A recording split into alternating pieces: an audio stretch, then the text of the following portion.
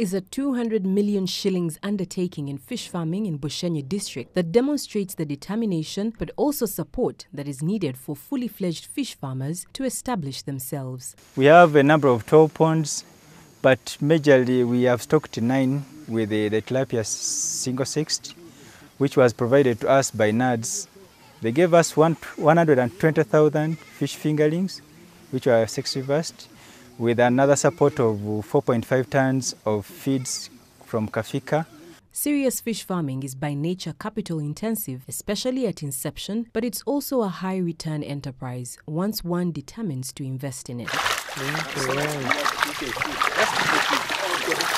For this fish farm, external support from government through agencies like NAADS saved them money in the excess of 100 million shillings, meaning that from the 200 million overall invested, they expect to reap twofold, or about 400 million shillings from 5 tons of fish.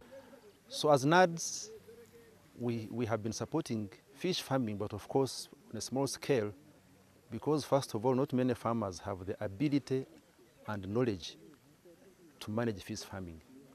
Fish farming, as you have seen here, is a highly skilled enterprise that needs to be entered into with care.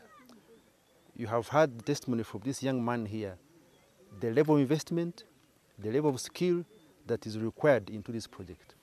So as NAADS, we have been supporting fish farming carefully. First of all, we have to assess the ponds. We have the technical experts who assess the ponds, the water quality, the size of the ponds before we support the farmers.